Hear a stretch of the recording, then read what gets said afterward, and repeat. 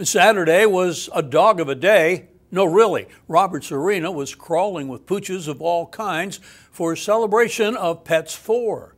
SNN's John Andrews takes you for a lap around the festivities.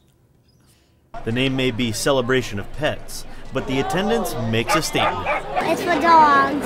And as the saying goes, not all dogs are created equal. And this was the place to see some stand-ups, like dock divers who leap more than 20 feet into a cool swimming pool,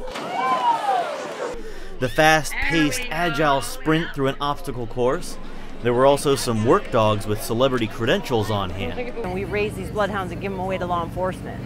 The younger one that I have here, that's Woodstock, New York, and he was rented by Walt Disney to be a star in the movie of Super Buddies. Woody plays Deputy Sniffer, and he has the voice, his voice is Tim Conway. Now, not all the doggone entertainment requires training.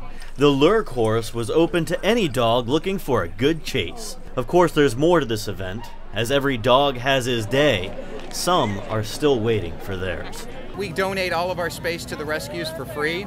We let them come in here and they actually have a spot to have dogs adopted. Last year we adopted over 120 dogs. There was also a whole slew of vendors selling everything from organic treats, bow wow bling, and even doggy bathtubs complete with stainless steel ramp. Event organizers tell us they estimate 10,000 people in attendance, and another 5,000 if you include the pups. In Sarasota, John Andrews, SNN.